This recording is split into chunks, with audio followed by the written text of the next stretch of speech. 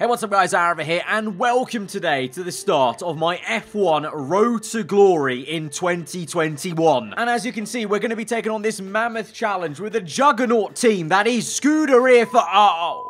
It's only been 10 seconds and the entire video has actually had its own failure. We are actually on the ropes with this team, I'm not going to lie. But yes, we're going to be taking on a Road to Glory with Ferrari with a 2021 mod. And so with that, here is our 2021 challenger, that Ferrari livery with that, well, there's no other way to really put it, interesting, or gopping, or outrageous, unnecessary. Many words can describe that green Mission Winnow logo. But yeah, the Mission Winnow liveried Ferrari car. It's definitely going to be pronounced Mission Winnow, I want to say. It's definitely not Mission Winnow, because we ain't going to be winning squat in this team. Yeah, there she is in all her glory. It is the technically 2021 Ferrari livery on the FOM chassis, but obviously if you're in the know-how of how F1 mods work on the F1 game, obviously to get certain liveries, you have to use certain different chassis of the car. But to all extents and purposes, let's be real, from any sort of distance, you're going to pick out that green Mission Winnow logo and know what car that is. Before we delve into the rest of this world of 2021, let's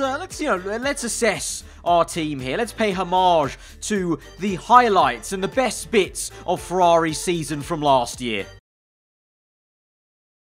Yeah, okay, cool. Moving on then. So, our brand new team is Charles Leclerc. Obviously, he's going to be our teammate in this series. Unlike previous Road to Glories, we will be driving as a driver, and we'll be driving as Carlos Sainz on the other side of the garage, the new man on the block. So, very much like me stepping into the Ferrari as a new man, I thought we'd go as the new man at the Scuderia. And, to be honest, also at the same time, Leclerc's AI is going to be better than the AI that Sainz would have been, so that's also just going to be an added bonus of maybe he can actually do something of worthwhile in this car. But probably not actually, just actually saying that out loud, but you know, a man can dream, Operationally, we know, you know, it's a little bit ropey at times. This was live scenes of the fire up before pre-season testing, actually, back at Maranello. Press the button.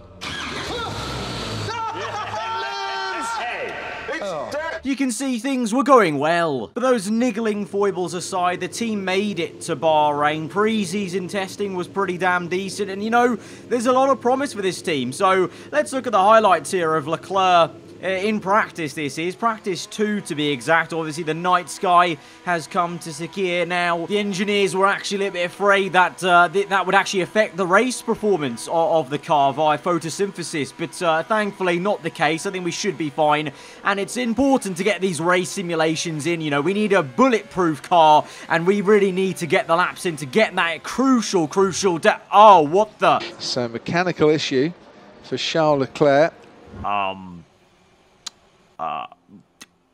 Okay, so moving on there. Let's look at something over here, please.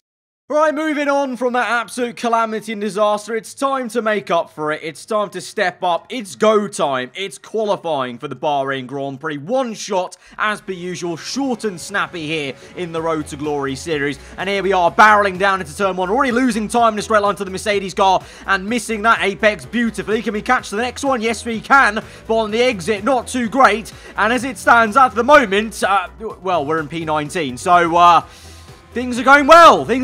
Maybe we can gain some more time in the corners. This car is pretty okay in the mid-apex. We've worked hard from 2020 to make the car a bit more stable in the corners and try and stop that infamous spinning that Sebastian was always used to. And we are, to be fair to ourselves and the car, gaining some time. Bit of oversteer in the last sector. We're on the teetering edge of the top 10 shootout. I don't know where Charles is at the moment, but here we are now into the last corner. Really chuck it in up into P6 there. Almost getting a nosebleed being that high in the Ferrari, but then back down to P10, 11, across the line. Is it going to be? What is it going to be? Is it actually? It's actually P11. Well, instead of landing ourselves in the top 10, I think my engineer's just alongside the circuit looking like this. 2 minutes dead.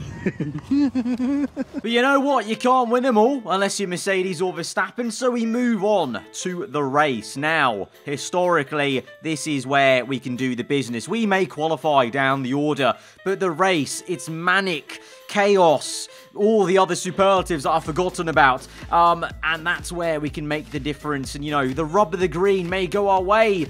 And, you know, we can pray to the F1 gods and to the other teams, really, for some charity, you know. It may be a different car in this year's Road to Glory series, but we're still an organisation that really benefits from a lot of charity. We're in need, really. We haven't rolled out the adverts quite yet. We haven't done those adverts where we kind of ask for a £1 donation. We're not quite at that level yet, but maybe later in the series we might get to that. But I feel like off the bat, the teams might be a little bit conscious of the fact that we are over here, you know, starving ourselves of aerodynamics, drag reduction, engineering prowess, many things. But here we are then at the strategy screen, and I'm actually quite surprised there is any strategy at all, to be honest. I'm quite impressed. There's actually some numbers. It looks like to be some calculations that have been done about tyre wear life and delta tie. It's all looking rather nice, because usually I'm expecting a strategy screen that looks like this. So with an actual plan in place, I'm actually quietly confident about this one. From P11, come on, with a good start, we could actually get some decent points. Here we go then, the first round. 5 red lights are out. And we're on the way for the Bahrain Grand Prix in this F1 Road to Glory in 2021. It's a good start from us there versus Gasly. He's going to squeeze us a bit into turn 1, though, so we have to actually go to the outside and try and find some room as we actually make some contact from behind. And with that, we're down to P13. We're side by side with the Williams of George Russell. My word, we really are doing a Road to Glory, aren't we? But we put up a good fight to turn 2. We've got back past him, and now we're looking ahead of us at the Aston Martin of Sebastian Vettel and also Pierre Gasly, the man who actually forced us to the outside at turn 1 and kind of caused that backwards spiral. Can we try and send one through the corners? You can clearly see we do actually have a decent enough car. Gasly a bit slow, and we managed to try and dance our way around the outside, but he's going to have the grip there. We go for a little cut back in, try and straighten up the car a bit faster. Doesn't quite work, but we're going to stick with him and see if we can get him on the next straight. Of course, no DRS to aid us, so let's see how quick this Ferrari engine is then versus the Honda, using some ERS, of course, and abusing it a little bit too much probably at the early stage of this Grand Prix. You have to remember, we're going to have to watch out for that, especially in the Ferrari. We may have a new improved engine, but I'm pretty sure the ERS energy store is pretty much the same as a Duracell battery at times, I think, but we've made it work. We've got the overtake done round the outside. Really beautiful little move there, and we're up into P10, and it's very depressing that I sound that excited about getting P10 in a Ferrari. Lap 2, though, chasing after Sebastian Vettel and the Aston Martin. Then the man we tried to overtake into turn 1, couldn't quite do it there. Ahead of him, you've got Esteban Ocon in the Alpine car, and then Leclerc, our teammate, yellow flags behind. We're closing up to Vettel, though, and we've got a good run. Russell out the Grand Prix, and the virtual safety car has been called out at the exact moment we were about to overtake Vettel. We had a great run through that right-hander. I could sense the move imminently at the last. This is unfair for FIA. This is blatant tactics from the FIA to stop us overtaking. They want to make this show better. They're not ready for a Ferrari comeback. They didn't want us to overtake Vettel, and they just deployed the virtual safety car at the exact time we were going to overtake him. I don't think that's a coincidence, okay? That Williams car could have parked up somewhere else. It's Bahrain. There's a lot of runoff. We were so close behind Vettel that I think we can actually even be side by side with him on this restart as the virtual safety car's ending. And look at this. We're literally level with him. That's how close we were to make an overtake. And so here we are then. Green flags. And we're trying to get the power down round the outside. This is very tetchy. We're racing the very man we replaced in this car, of course, as we're driving as Carlos Sainz. And there's a bit of contact made there. And Vettel gets the elbows out and the rear end squirms it. Oh, God. Something broke on our car. Did you see that? There was a bit of car. Something definitely came off our car. I think the back end of this car has been made with Pritt stick at times. But that's also that rear end camera. I've just remembered we have that green sticker on the engine. I don't think I want to look backwards anymore in this series. So much like the ethos of this entire series, we're just going to be looking forwards. Forward thinking. Positivity here in the cockpit. We're still P10, but we've got DRS. And it's doing nothing. Where is this? Is this rear wing even working? What is that slot in the rear wing even doing at this point? We gain no time on Sebastian in a straight line. We're having to make a big old dive down the inside to actually try and get side by side with him. And we make a swooping move around the outside of turn 2. And we've actually overtaken someone on merit, on actual pace. Come on, come on. Oh, this is exciting. This is genuinely exciting racing with James May in it. This is it. This is genuinely the start. This is the start of the road to glory. From here on out, it's only on the... Okay. We may have half spun it there, and Sebastian's got back past us. Well, more thrilling racing on our hands then, surely, because we've got to re-overtake the man now. But whilst that was going on then, let's give you a quick update of the entire rundown. Lewis Hamilton somehow still leads this Grand Prix with Bottas in second. Not too sure how they haven't gone off somewhere with that rear end stability being an issue from testing. We've got Fernando bloody Alonso, that is. Your eyes are not deceiving you. Alonso in the Alpine is in third, being chased after Max Verstappen. And there we just saw Sergio Perez overtake Lando Norris to get up into what is a P5 then, as yes, Verstappen in P4, but Alonso doing absolute bits in the Alpine car, and you can see Leclerc is not too far off Lando Norris though, and then Ocon behind, so you can see the potential of the car is there. We just as an individual maybe just lack a bit of potential ourselves, but we'll keep digging deep. We've got our head down. Lap number 5 though, we're going to box in this lap following that kind of half spin. Clearly the rear tyres are a little bit cooked. I mean, they don't look too bad on the heads-up display, but in a 25% race, 5 laps is a lot around the Bahrain Grand Prix. So we're going to come in. Oh my God.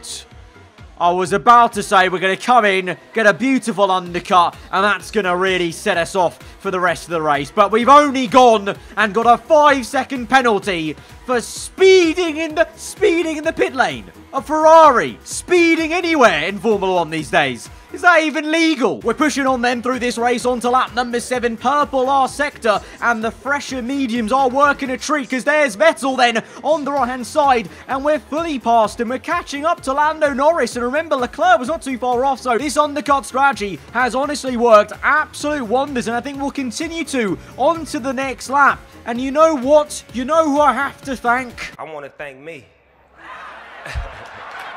I want to thank me for believing in me. I want to thank me for doing all this hard work. I want to thank me for having no days off. And I want to thank me for the undercut strategy, because here we are then on lap number 8. We are flying 1.7 seconds taken out of our personal best lap time. And here we are then into turn 1, side by side with Leclerc, our teammate. Round the outside we go, and we pinch him, and we've overtaken him, and Ocon as well in the Alpine. We've got 3 cars for 1 with a simple undercut strategy there. Noticing the tyre wear pretty high on the soft tyres of Bahrain. Leclerc comes back as though we lock up on the right-hand side, and he's down the inside. He's got his nose in the middle, but we're going to squeeze him out and hold position for now. The only issue, though, being ahead of him and being in the situation is we didn't help ourselves with the 5-second penalty, and we also need to save fuel. We're very much in the red on fuel, and we're not going to make it to the end if we're not careful. So in this stage where we're in lean mixture trying to save that fuel, we may as well let Leclerc through, to be honest, because we've got the 5-second penalty, so he's going to finish ahead of us if he's in that position anyway. So I'd rather be a team player early doors. You know, it's episode 1. We've got to leave the civil war to at least later, to about episode 10, I would say. But in letting Leclerc through, I didn't actually realise how quick Ocon was in the Alpine car, and he's coming at us at a rate of knots, and he sails past us with DRS open and us in lean mixture at the start. He actually goes down the inside of Leclerc as well. How quick is that Alpine car? I think so. I think we need to check the mod. I think the Alpines are a bit too quick at the moment, but Ocon tries to go around the outside. He does, and Leclerc is floundering. We've let this guy past, and now we're going to re-overtake him. The guy's so slow. What is going on, man? Stop wasting the opportunities we've just given you. We re-overtake him, and well, I don't know how much longer we can hold this. The rear end is twitching already as the tyre wear affects the medium tyres. It's what happens in a 25% race with such a small tyre scale, but we're going to send one down the inside of Ocon, and how have we not made contact? Massive dive bomb, and Ocon switchbacks us. We're now on the inside. We're going to squeeze him out, and what you're just witnessing there is the classic Ferrari squeeze out. Yep, that was to textbook stuff. You get the elbow right out, know that you're Ferrari, so the FIA are going to turn a blind eye to it. Bob's your uncle, and it's no bother. So Ocon's off circuit. He's lost about 5 positions. My work is done. And there's actually still plenty to do in this race, though. We're going to use Leclerc as a bit of a horse and carriage because Vettel is still within 5 seconds of us. So we need to watch out for that. We need to use Leclerc to pull ourselves and pull that 5-second gap. Meanwhile, at the moment, out in the front, you've still got the 2 Mercedes cars, 1-2. Hamilton the lead, Bottas second. Alonso is still flying high in 3rd place in the Alpine car, but he's very much under pressure from the Red Bull. I think that's of Max Verstappen. I think Perez ahead of Lando Norris. But looking back at Hamilton then dominating this one. Where are those issues Mercedes had in pre-season testing? Oh my God! What timing! The rear end steps out. Hamilton, he's had a massive wobble, and he's off circuit. He's in the gravel. He's going to come back on circuit. He's still in this race, but he's been overtaken by at least 4 or 5 cars there, I think, as he's still going slow. And Bottas now in the lead of this Grand Prix. And Bottas has gone wide. He's driven straight off the circuit, and he's parked it up. What is he doing? Does he think the race is over? I think that shows a lot of Bottas' character of everything. He's just given up with the race. And so Fernando Alonso, the Matador, he's in the lead of this Bahrain Grand Prix in the Alpine. Sergio Perez is in second place ahead of Max Verstappen. Lando Norris ahead of Lewis Hamilton, who's back racing once again. But Bottas completely out this one, it looks like, because he just parked up for some reason. But it's come to roost. Those pre-season niggles, the rear end lack of stability has come to haunt the Mercedes team. Both of them going off circuit with rear end twitches, and the back end stepping out, and really a lack of overall grip for Bottas entering that left-hander, which is already quite tricky, but he just drove straight off there. And now we watch on Hamilton trying to pressurize Lando Norris, trying to make some moves back up. I'm sure the Mercedes car will be quick enough to maybe make some moves and catch back up and try his best to maybe get amongst the Red Bull cars. But look at the gap Alonso has. It is crazy. For some reason, just absolute chaos seems to follow the Road to Glory series, and this new one in 2021 is no different, as we see Hamilton overtaking Lando Norris, and he's up into P4 then. But the two Red Bulls very close together. Verstappen still unable to overtake Sergio Perez, so it's still Perez in second place in his first race for Red Bull Racing. Verstappen third, and Lewis is right on the heels of Verstappen straight away. That Merc, when it's working well, seems to be very, very quick. Obviously, just with the apparent issues, less than ideal. And behind, you can see us as a pairing as two Ferrari cars. We're actually not too far back. Like the camera at the moment, we're focusing on Hamilton, but if you look back behind, we're actually not too far off Norris. And so I think we are pulling that 5-second gap to Sebastian Vettel. And some confirmation here, lap number 12 then, 2 laps to go in this Grand Prix, and the gap is 5.9, so 6 seconds the gap. So if we finish like this, we will finish up in P7 then, and actually be ahead of Vettel and the likes of Ricciardo as well. But we're gaining on Leclerc. Look at the speed here. Oh my god, where does this straight line speed come from with DRS? So where was this speed when we were trying to overtake Vettel earlier, huh? But we've done the job. We've overtaken Leclerc, even with a screen freeze for good measure on the exit into turn 2. And we've got our teammate probably a bit futile, because we've got the 5-second time penalty to deal with. And we lose the back end, and we're almost crashed into Leclerc. We've held the car, and we're still going now in a straight line. But okay, we really are flirting with becoming the spinning meme already in episode 1. We've not done the full spin yet, so none of you can banter me in the comments about you know what yet. You can't use that word yet in the comments. We've not done a full spin. We've only had some half ones. We caught it, but that is actually quite annoying, because on the last lap then, I'm actually pushing hard. We're on low fuel, but I need to kind of use rich mix and lean mixture at the same time in certain areas to make sure we can pull the gap, because we've actually now got lower than 5 seconds to Sebastian Vettel. So that fighting was really just not needed, actually, in hindsight. But if you look closely on the top left there, 5.2, so we're back in the 5-second region, so we are going to finish where we are then, as long as we just keep on. Literally, we look like a horse and carriage. Leclerc pulling me along with DRS there, and it's all oh, no! No! It was all going so well for the P6 and 7, and the engine's given up in our first race for Ferrari. The engine's gone pop on the last lap of the Grand Prix. Are you actually get Ferrari for fuck? Congratulations then to Fernando Alonso for winning the Bahrain Grand Prix. Have we got that right? He actually won. Actually, okay. Yeah, Fernando Alonso's won the Bahrain Grand Prix in the Alpine car. Don't know what on that's about. Just run with it. Run with it. Road to Glory things. Alonso, what a man. Back to Formula 1. First race back, and he's won. Ahead of Lewis Hamilton, who we didn't see, but he actually got up into P2 then. So he re-overtook both the Red Bull cars. And Perez comes home in P3. Leclerc brings Ferrari's only points then today after our engine failure with P6 there. 8 points on the board. Obviously, the driver's standings are the same as the race result. But in the constructors then, that performance puts us in P5. Ahead of the Aston Martin team, which is quite positive. I guess, considering where they were in 2020. But seeing Alpine right up there in P2, Mercedes down in P3, a little bit close to McLaren in terms of points there. It's a real missed opportunity, and we're still, you can definitely see, as it was in series gone by in the Road to Glory, it's less of a road. It's more like a cross-country highway, and we're on like a tuk-tuk. And the speed limit for us only is like 10 miles per hour when everyone else is like 60. And we're also getting traffic fined at like every 5 meters. But it is a road, nonetheless, that we are taking and that we have begun today. If you guys did enjoy this first episode of the F1 Road Score and you're looking forward to more, then be sure to smash the like button. Let me know what you thought in the comments below. If you're new around here, then do get subscribed for weekly Formula 1 content. I'll see you guys next time. Goodbye.